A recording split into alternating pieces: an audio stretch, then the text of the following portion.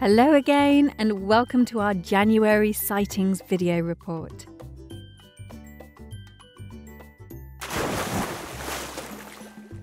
January has been a particularly stormy month across the British Isles, which has meant that whales and dolphins have been difficult to spot. Nevertheless, we have had a reasonable diversity of sightings during those calmer days, particularly at the start in southern Britain and in most parts during the third week of January.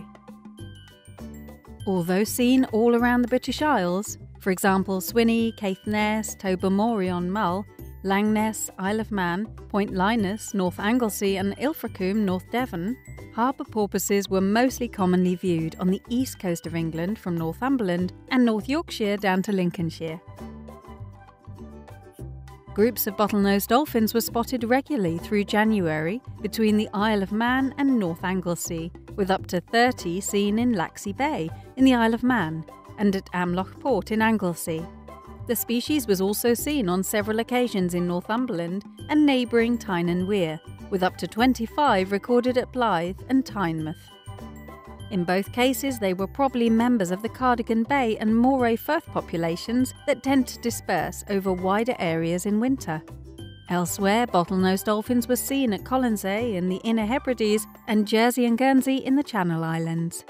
Common dolphins turned up in small groups in Orkney, at Sanday, and off the Eye Peninsula in the Outer Hebrides, as well as at the opposite end of the country in Devon and Cornwall, with up to 30 seen off Dartmouth Harbour on the 26th of January. An interesting winter sighting occurred in Pembrokeshire when 6 Risso's dolphins were recorded on the 19th of January at Porthgain Beacon. A pod of 20 killer whales was spotted off Mucklefluga in the Shetland Isles on the 22nd, with a smaller group of 5 seen a week earlier off Shapinsay in Orkney.